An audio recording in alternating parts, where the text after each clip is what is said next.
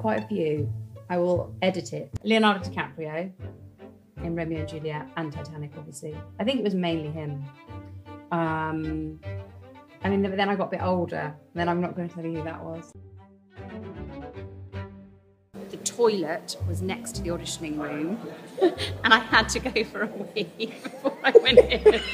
And I remember the director going, "Just whistle or something," as I was, and I was like, "This is not right." And then I ended up getting the job. I'm not scared of nerves at all.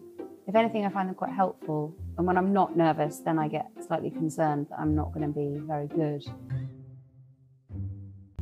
Go and see a therapist. I remember when I used to work in an office, there was some women who were like in their 30s who worked there, and I was like 18 or 19 or something. And they used to try and give me advice, and I'd be like, yeah, whatever. Everything they've said has come true, basically.